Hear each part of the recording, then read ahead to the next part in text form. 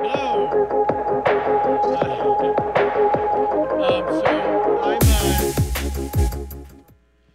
So I'm Jake Braun. I am the former acting principal deputy national cyber director in the White House, which means I was like the COO in the new cyber office in the White House. But more importantly for this talk, I am the chairman of DEF CON Franklin, which is a new project that Jeff Moss and I have put together to do two big projects that we think are going to help evolve DEF CON into kind of its next phase as an entity and organization and so on.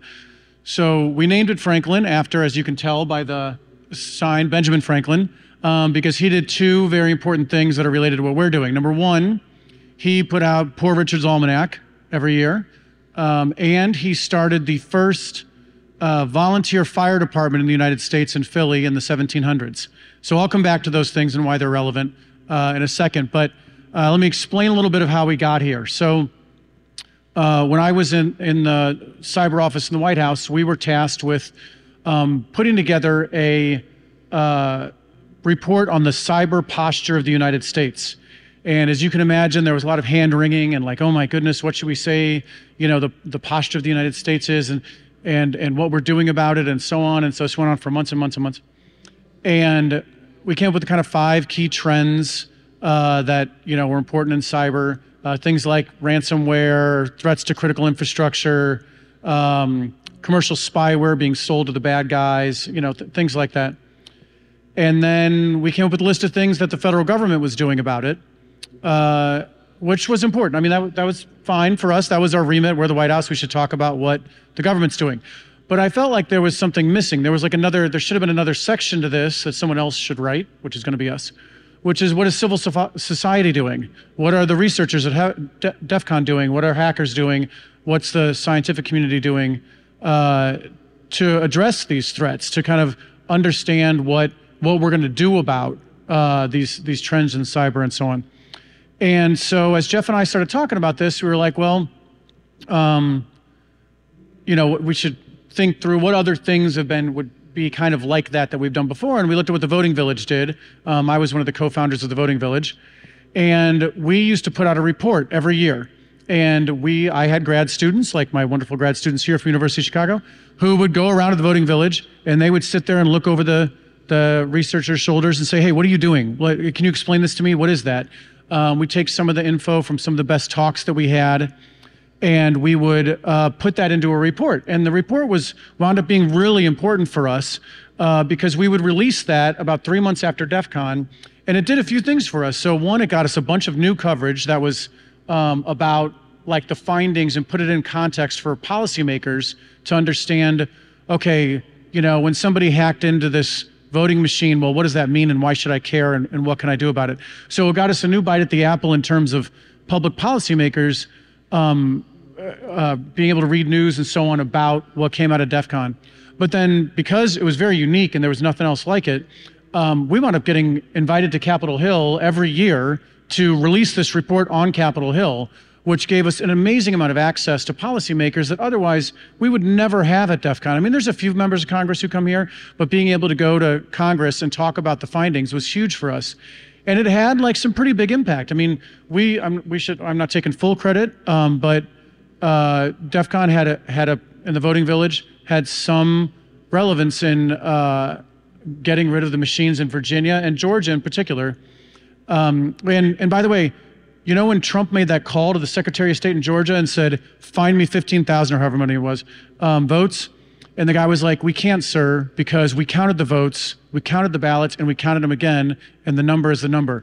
He wouldn't have been able to say that if they didn't get rid of the touchscreen voting machines they had just a couple years before that. And part of the reason they got rid of those machines was because of the research we did at the Voting Village. But had we not put out this report, that would have never happened.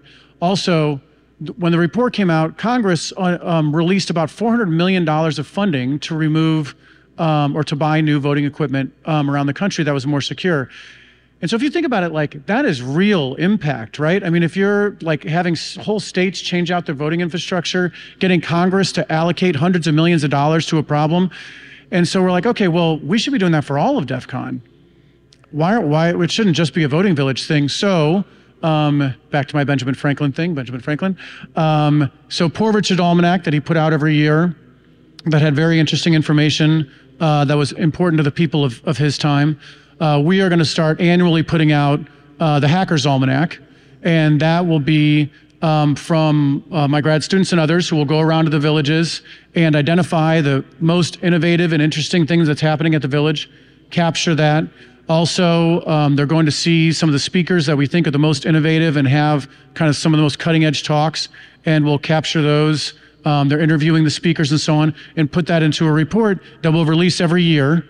And I anticipate and hope we'll be asked to release it in Congress again, like we were the Voting Village Report.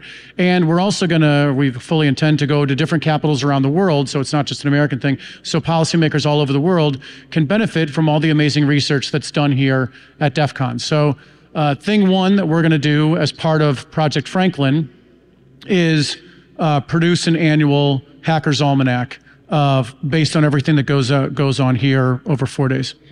Thing two is another thing that kind of started from what Jeff and I were looking at in terms of these new threats to critical infrastructure. So, you know, we all know that the banks and the defense industrial base and the energy sector and so on have been being hacked for a long time, and we spend billions to protect that critical infrastructure.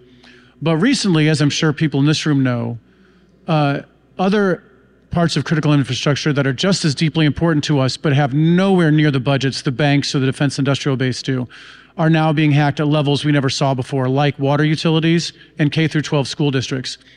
And, you know, when Benjamin Franklin set up the volunteer fire department in Philly, it was over 100 years before there was a professional fire department in the United States of paid firefighters. And I fully believe, after kind of seeing what we were looking at the White House of trying to secure 50,000 water utilities around the country and over 100,000 schools and school districts around the country, it will be 100 years before these little water utilities and tiny school districts who don't have enough money to pay teachers or engineers at the water utilities are going to have enough money to hire cyber professionals.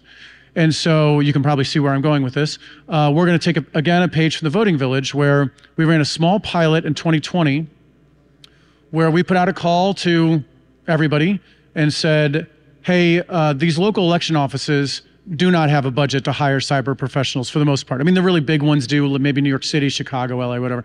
But most of these other little guys and gals in, you know, tiny townships in Michigan and Wisconsin and so on, they will never, in our lifetime, I don't think, have a budget to hire real cyber professionals. And neither will these water utilities and school districts. So we put out a call at the Voting Village and said, hey, anybody who wants to volunteer to help your local election office do better cybersecurity, sign up here, and we will connect you with an election office that wants help. And so it was incredibly successful on a whole host of fronts. So first off, there was so much interest from the DEF CON community that we just shut down the sign-up form after 2 weeks because we had so many hundreds, I think it was actually over 1,000 people who signed up just in 2 weeks. I didn't have enough staff to do intake on all the volunteers who were interested. That was thing one. Thing two was the election offices.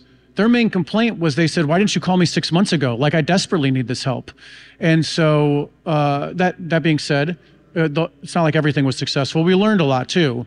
Initially, we were like, oh, we'll be like Uber, but for hackers and election offices, where we'll just say, okay, hacker, you know, Joe Blow, you're from this city or you live in this city. We're going to connect you to this office, and then you guys will go do great things.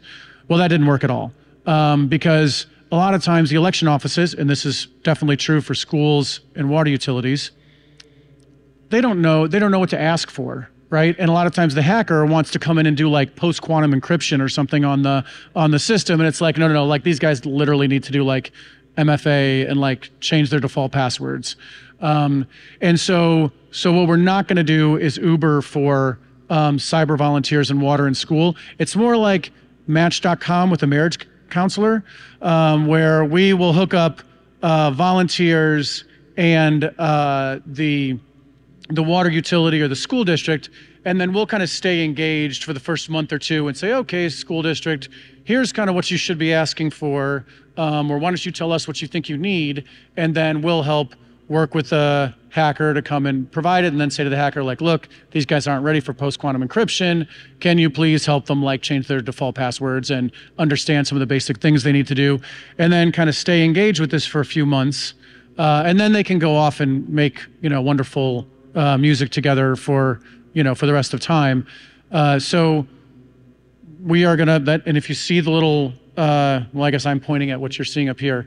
The QR code, you can sign up to volunteer. We'll be pushing this out on social media and so on, for folks to sign up to volunteer and help either their local school district or their local water utility, or as, in my mind's eye, what I think will hopefully be where we get to eventually with all this is that I think about Allamakee County, Iowa. So Allamakee County, Iowa is a county of 10,000 people.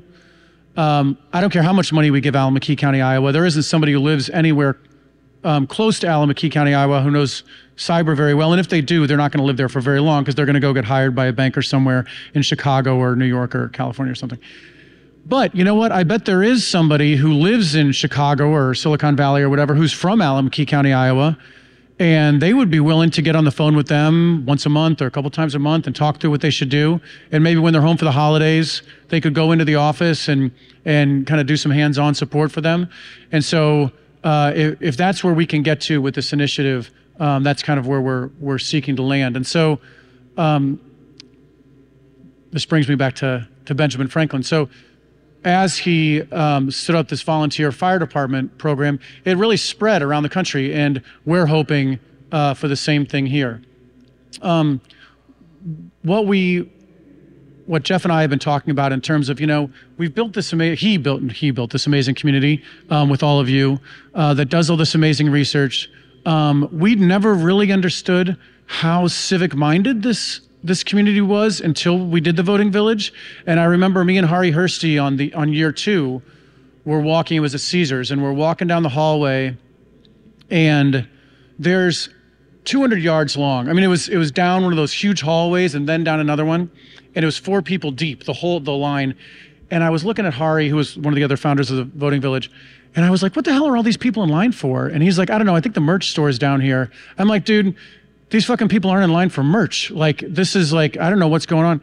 And so we kind of tapped one of the people on the shoulder, and we were like, hey, what are you guys here for? And they were like, oh, the voting village. And we were like, holy shit, like, we've really tapped into something. And what we came to find over time was this is a community of people that is deeply interested in civil society, in democracy, in big things that we care about, and giving back to their community, and trying to figure out, like, how could these amazing talents that so many people in this community have be used to help their neighborhood, to help their society, and so on and so forth. And so after 30 some years of DEF CON, it's like this is time to kind of move to this next phase where we leverage this community to do stuff to help society, both from the research that's done here and from actual hands-on volunteering and so on afterwards. And so let me end, and I'm going to try and take a question or two if I can, with, we didn't just name this Franklin because of the Poor Richard's Almanac and the volunteer fire department. It's also because Benjamin Franklin kind of embodied what we really want to see this evolution be. He was kind of considered the pinnacle of the Enlightenment, or the time of the Enlightenment, those 200 years from Galileo basically to Benjamin Franklin, where there was this deep commitment to science and empirical research in pursuit of happiness, right? It was Benjamin Franklin, he wasn't just a scientist that created the bifocals, as you'll see on the sign, he didn't just do amazing research in electricity. He didn't just create actually this really weird but very cool musical instrument that Beethoven actually composed music on. He didn't just do all that amazing research, scientific discovery, inventions, and so on. He also created the first volunteer fire department. He created the first library in the United States. He was one of the people who helped Thomas Jefferson write the fucking Declaration of Independence. And it's that commitment to both science and civics, that commitment to empirical research and our society and giving back to our community, that we want this next phase of DEF CON to be. And this is why we're launching Franklin today. And so anyway, I encourage everybody here to sign up. I really encourage everybody to tell all your friends to sign up. We're going to push this out on social, like I said. Please retweet it and everything else to everybody you know to get more people to sign up. And thank you very much. And I'm happy to take a couple questions if there are any in the last 4 minutes that I have. Thanks. Yes, sir.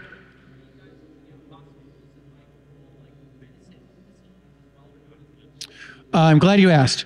Oh, he's asking if we're looking at hospitals and rural medicine.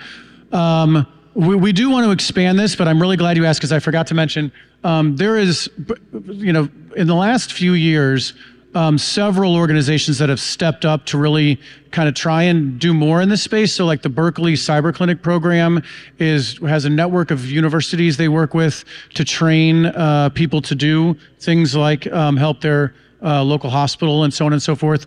There's multiple other organizations, like there's some corporate entities that are letting their staff volunteer on certain things. We're working with a few of them. We're also working with the National Rural Water Association, who's helping us plug people into rural water utilities. And so there's and there's some state programs where they use their National Guard, who aren't exactly volunteers, but in a similar way we're talking about. And so we plan to work with all these organizations on that. And some of them that we will be working with are focused on rural hospitals and so on. Anybody else? I've got 2 minutes and 42 seconds left. Yes, sir. Sure. What skills are you looking for exactly in cybersecurity? Because are you looking for just like MFA, accountant, like kind of just basic stuff like that? Are you also looking for like sysadmin, kind of protections like that, server ops, everything else? That's great, thank you. So he said, what kind of skills are we looking for? Is it like really just like helping people know that they need to change their default password? So no, we're looking for everything. And you know, I didn't go into all the types of support we provided, but in fact, there was this one guy, John Odom, who was an election official in Vermont.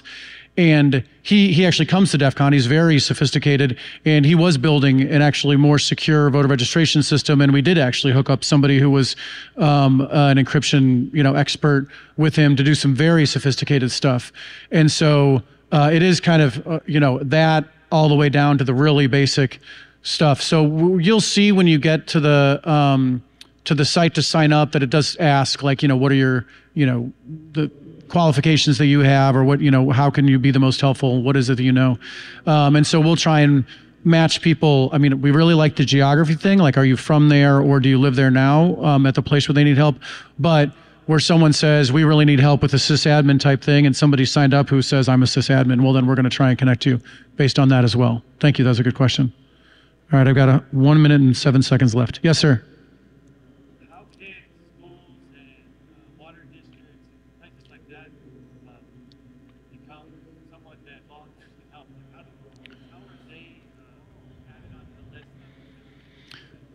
Yeah, so I didn't go into this before. 1 minute, okay.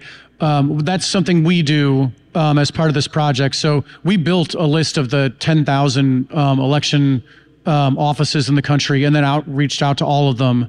We're working with the National Water Association, Rural Water Association, to reach out to I think like 45,000 of the water utilities in the country are rural, and so they have access to them.